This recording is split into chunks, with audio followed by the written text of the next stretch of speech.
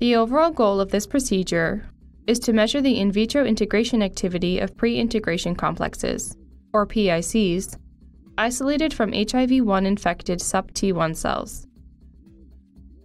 This method will answer some of the key questions in HIV biology, specifically how certain host factors and viral factors, for example, viral capsid, plays a role in HIV-1 DNA integration, and doing so will help us design or identify novel targets for antiretroviral therapy. The main advantage of this method is that it requires a relatively small amount of the pre-integration complex or PIC preparation for measuring the integration activity in vitro.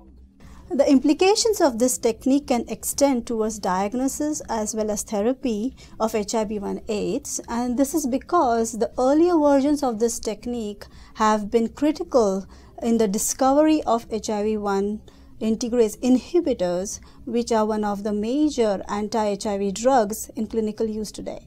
So this method can not only be used to understand HIV-1 integration, but it can be also applied to study other retroviruses such as RSV and MLV.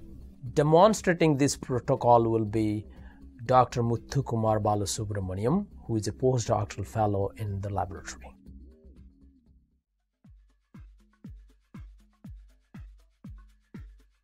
To infect sub-T1 cells with HIV-1, in a BSL-2 lab, maintain sub-T1 cells between 1 and 2 × 10⁶ cells per milliliter in Roswell Park Memorial Institute, or RPMI medium, supplemented with 10% FBS and pen strep.